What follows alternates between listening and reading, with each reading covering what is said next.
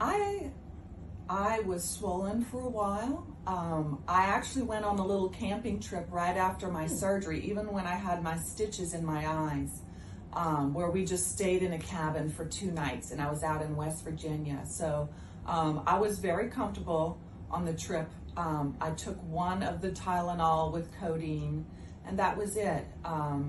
So I felt very comfortable. The one thing that was a good tip for me was when the stitches felt a little bit dry, I put a little dab of coconut oil on my fingers and just dab my fingers on the incisions, and that helped me a lot. Just where the stitches felt more moist and I felt like I could open my eyes and move my eyes more comfortably.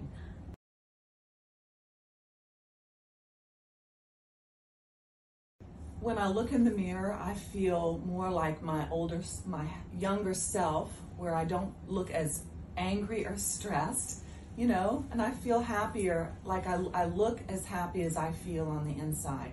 And I'm also happier that I can wear eyeshadow where I can see, you know, different colors, because now I have an eyelid and I'm able to play around with eyeshadow, you know, and really play around with the distinct colors.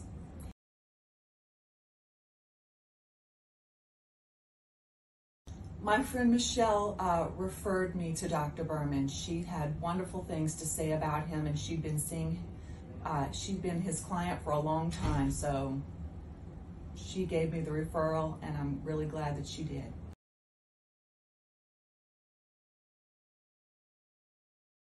I would just say to take your time. You know, take your time. Don't rush into it.